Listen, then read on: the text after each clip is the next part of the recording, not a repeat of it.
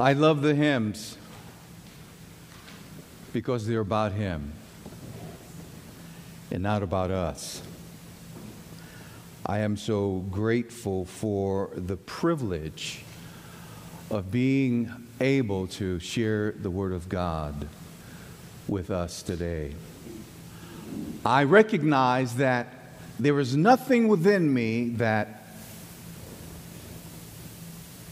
is worthy to declare the Word of God. There is nothing in this body of flesh. We are so dependent upon the Spirit of God to lead us and to guide us and to instruct us in a way that is no way like the way of the world. We're on the road to Pentecost.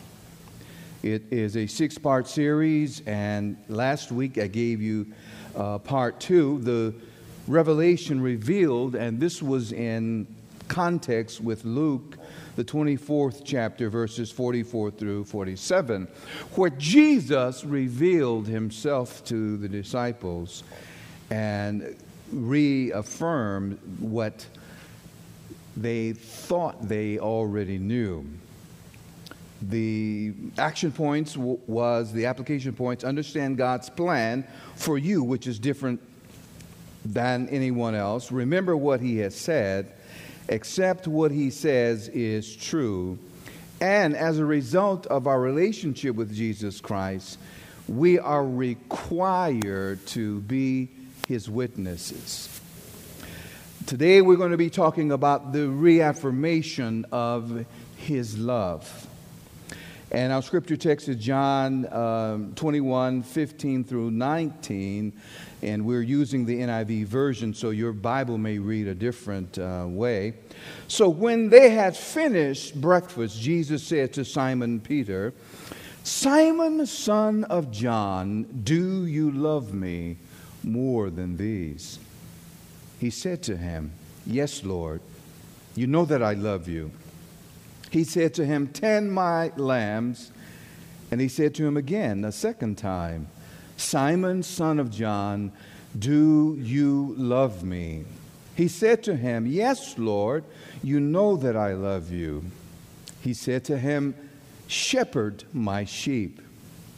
And he said to him the third time, "Simon, son of John, do you love me?"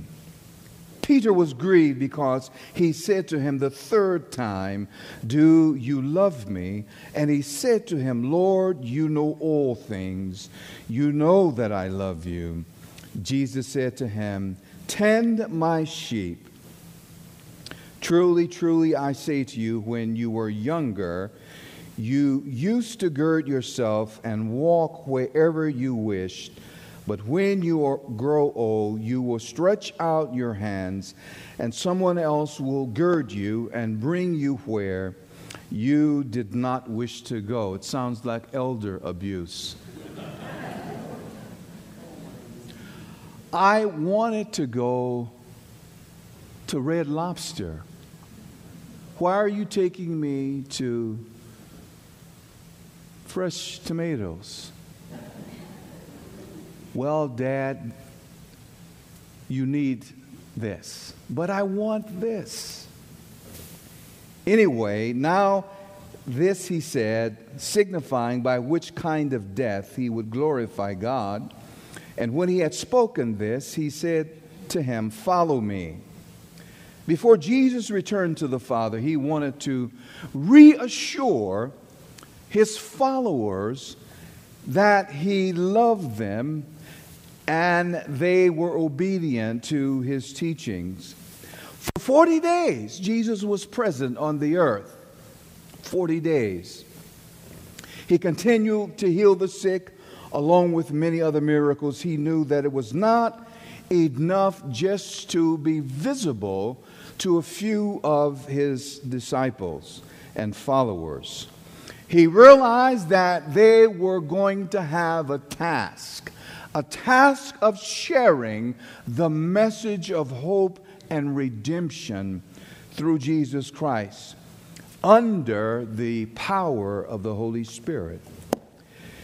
You may ask, what's significant about Christ remaining 40 days reassuring his followers? 40 days is very significant. It rained for 40 days and nights when God wanted to cleanse the world and start over.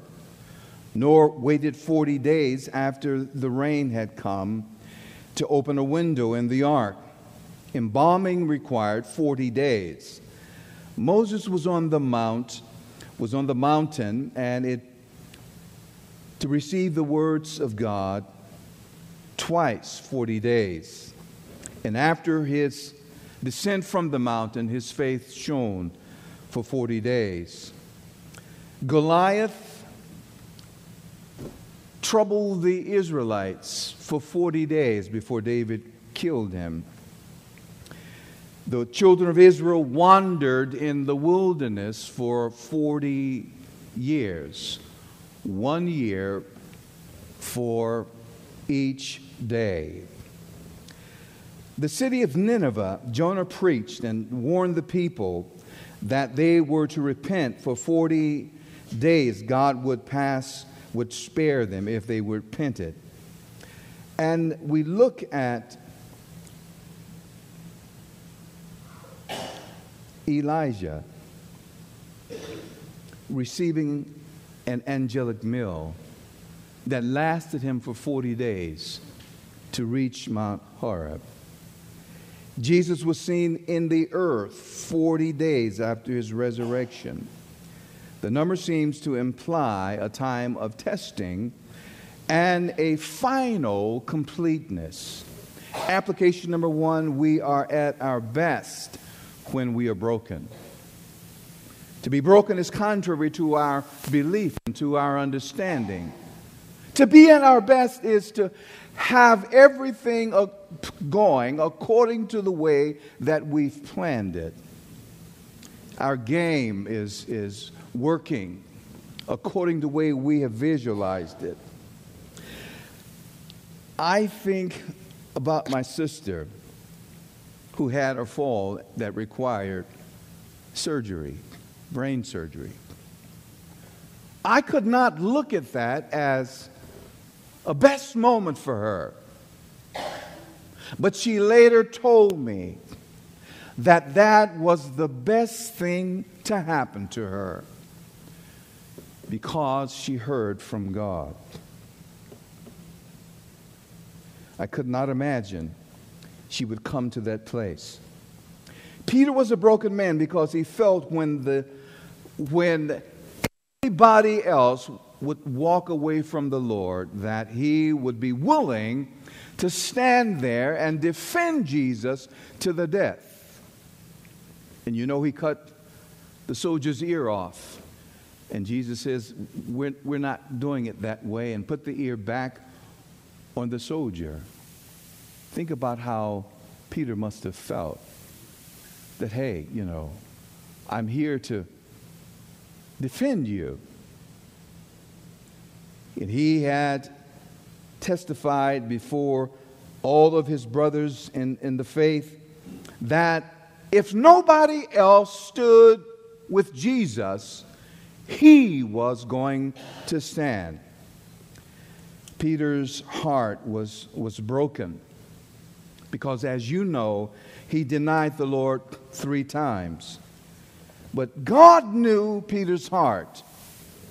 He knew that in Peter's heart he would defend him, that he would die for him, that he would take up the sword for him.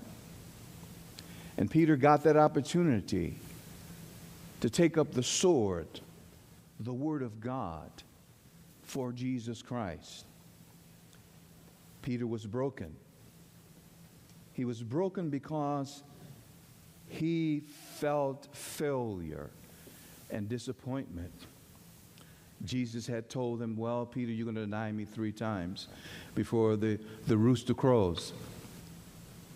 Peter had no strength in himself. Even though he had a willing spirit, he had no strength within himself when fear gripped him. The fear of losing his own life. And fear will do that. It will make you afraid. It will make you react and do things you would not desire to do. Psalms 34:18 NIV, the Lord is close to the brokenhearted and saves those who are crushed in spirit. Psalms 51:17, the New King James Version, the sacrifices of God are a broken heart and a contrite heart. These, O God, you will not what? Despise. You see, when our hearts are contrite, it is with regret that we have sinned against God, that we have fallen short of God's plan for our lives. Application number 2. God restores us to full sonship. In just about every family, there are members who reject the privilege and benefits of being identified with family. The seed of rebellion resides within all of us, and at some point we too will reject our family privileges and benefits for something less fulfilling. Ever since the fall of man, we have experienced brokenness, failure, sickness, pain, and death because we wanted to choose and we wanted to live life our way and not the way that the Father had purposed for us. Application 2, God restores us to sonship. Jesus not only came to bring us eternal life with the Father, but to deliver us from the penalty and brokenness of our sins.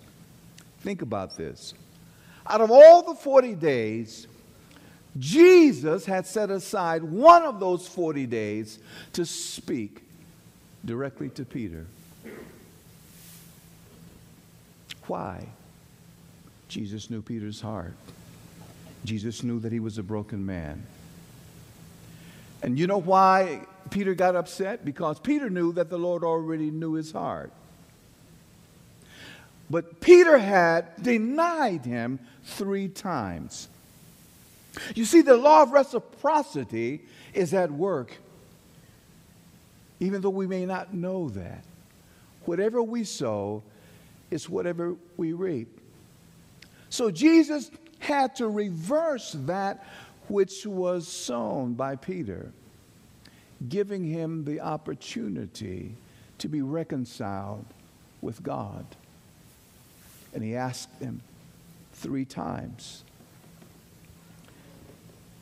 After the resurrection, Jesus wanted to bring Peter into the knowledge that God is the God of all reconciliation.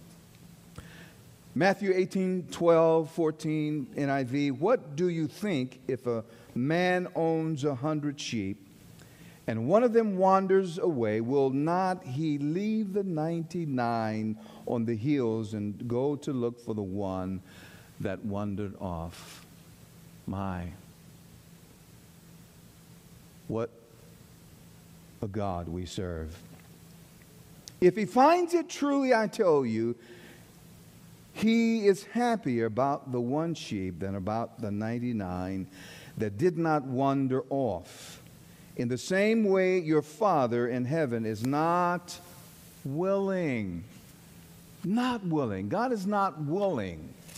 That is not God's will, that any should perish, that any should be without the assurance of eternity with him. God is not willing that anyone should reject the precious gift that he has given us through his Son, Jesus Christ. God is not willing. Therefore, God is patient. Therefore, God is gracious. Therefore, God is merciful. Therefore, God continues to love us even in our rebellious state. That does not stop him from loving us. Application number 3. God gives us opportunity to be restored. Thank you, Jesus. Thank you, Lord.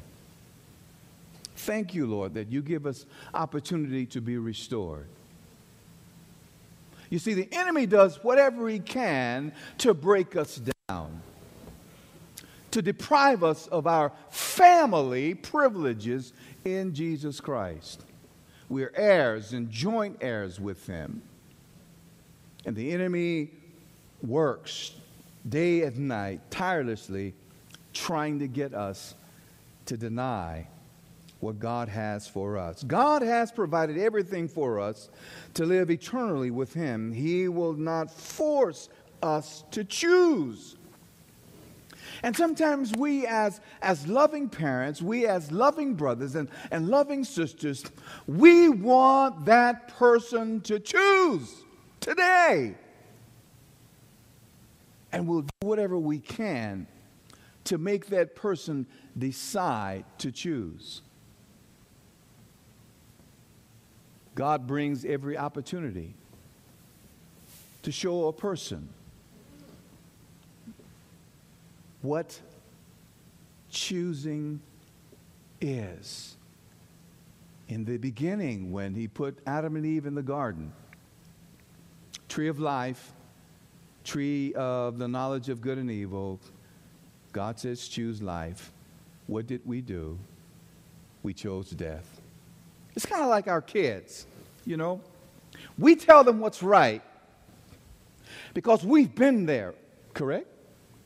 We've experienced it, and we don't want them to go down the path that we went down, and we tell them, we encourage them, we instruct them that there is a reaping if they choose not to go down the path. And what do? They go down the very path that you told them not to go down. God gives us choice. God has never failed to give us choice.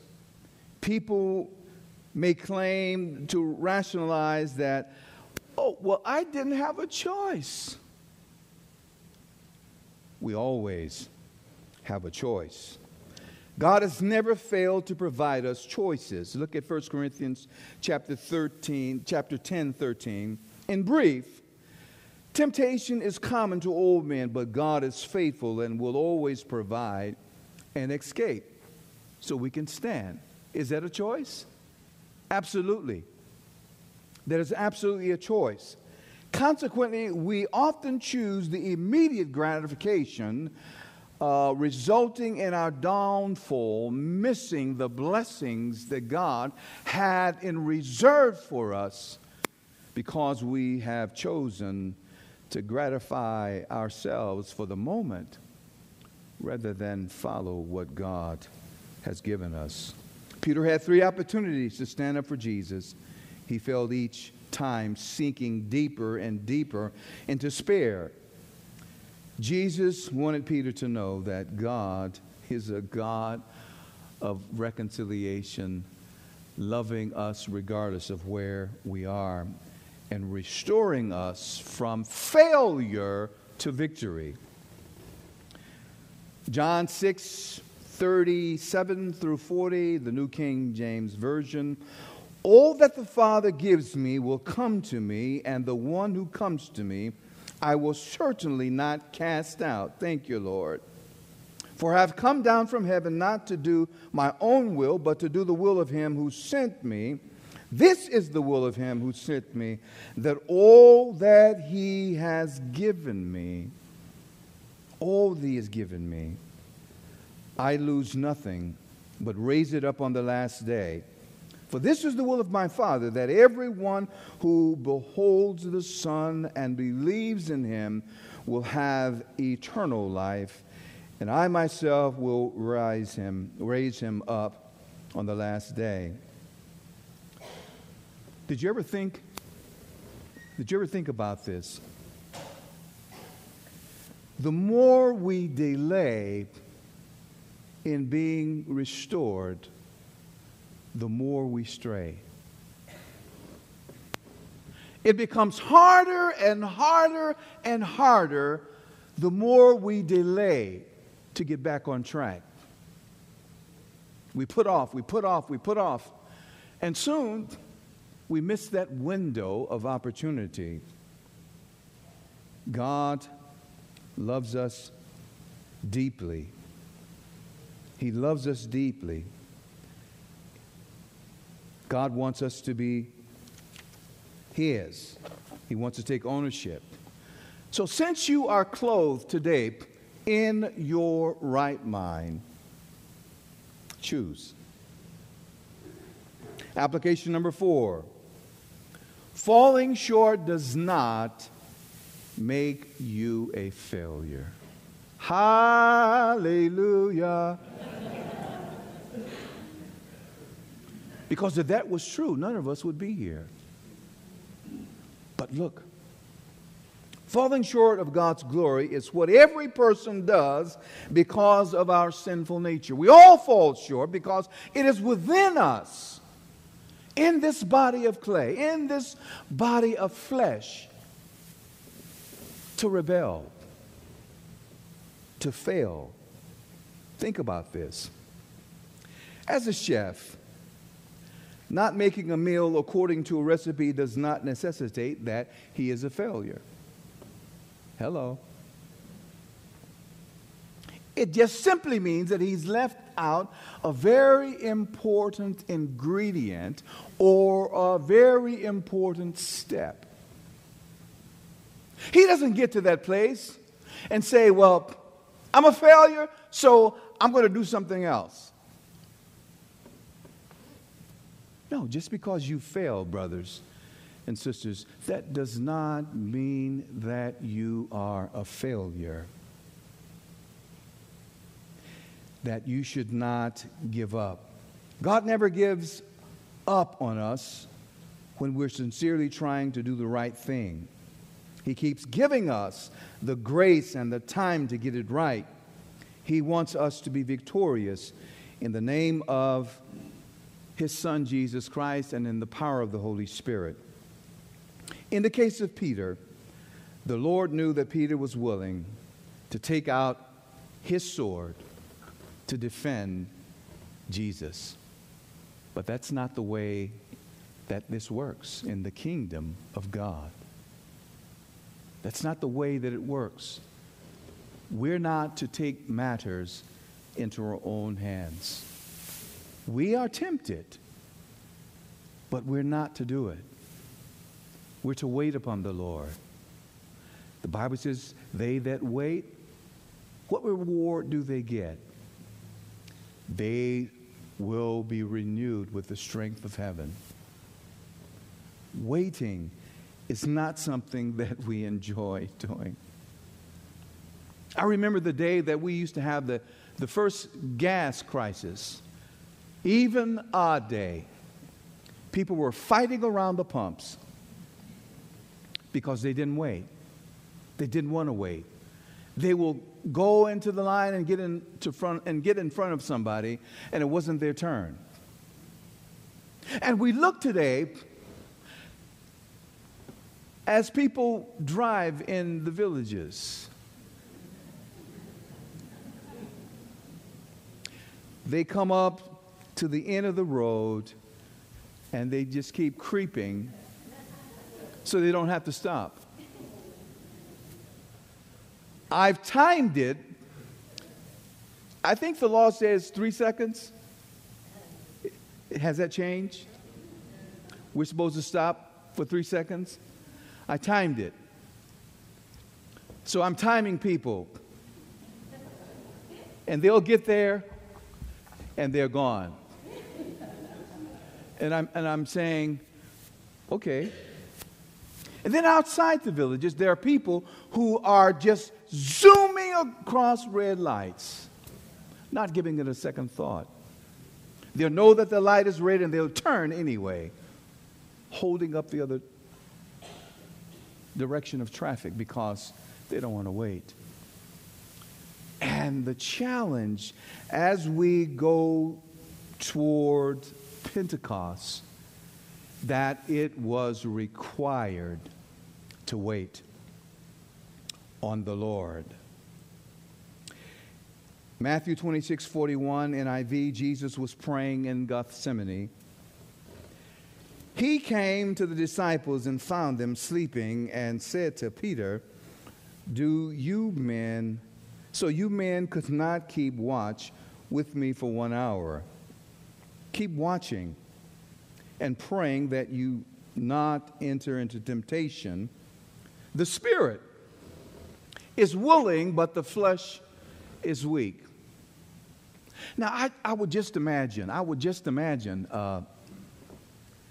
if I called a prayer meeting for an hour, who would show up?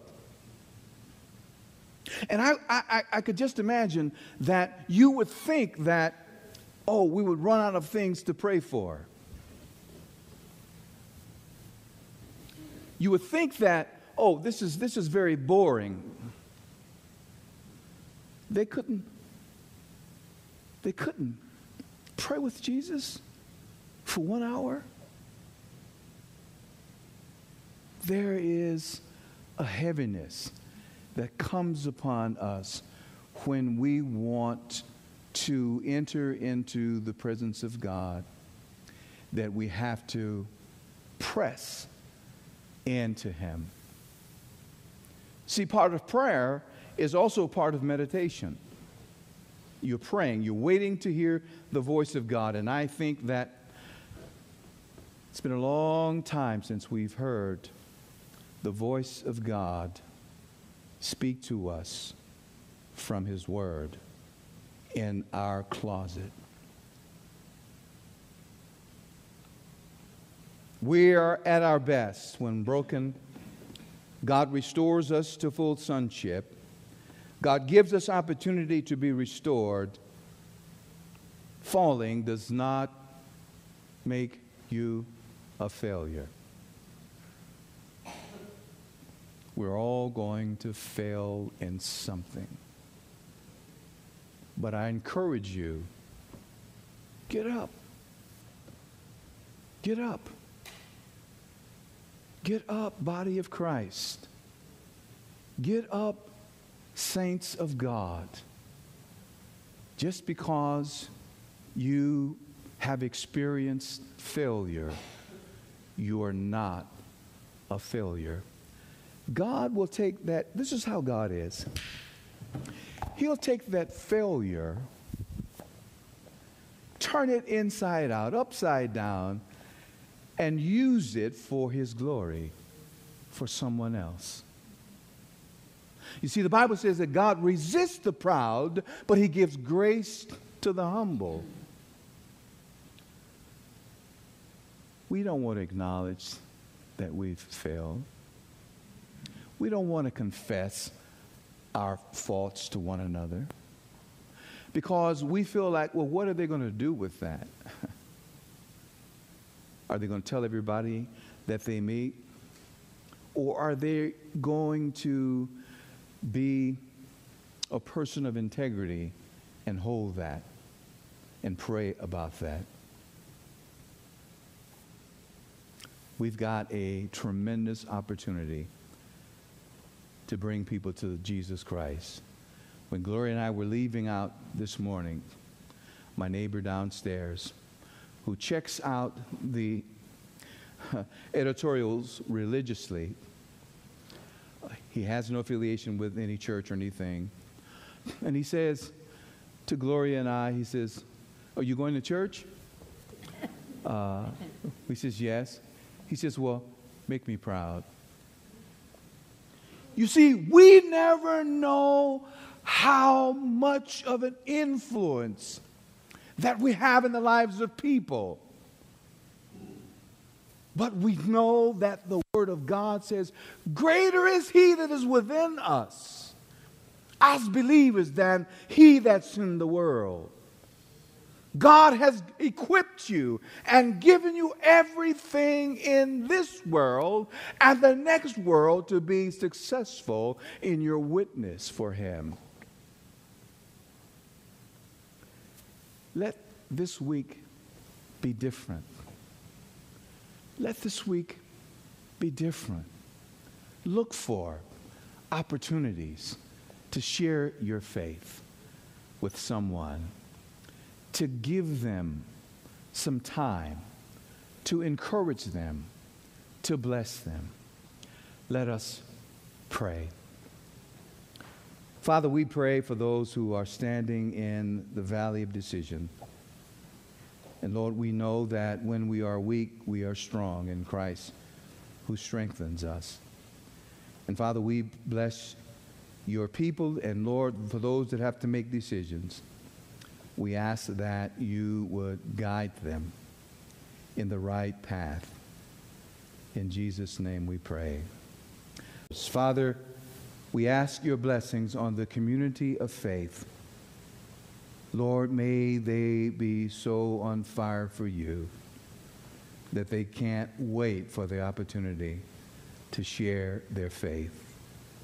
We ask you to bless them in the power of the resurrection of Jesus Christ.